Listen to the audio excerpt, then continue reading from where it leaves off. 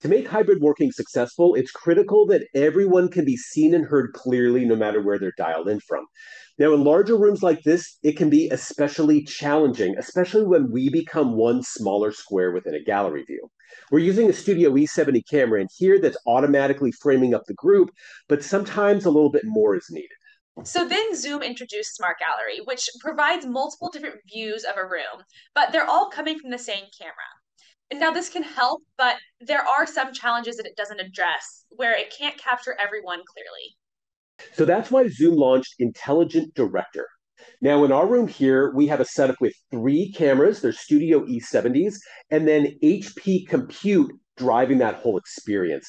And what this is doing is not just sending three separate camera streams into the call, but it's got layers of intelligence behind it. So the right camera is always picking you up based on where you are in the room. So you don't have people who end up getting hidden behind someone else in the meeting room.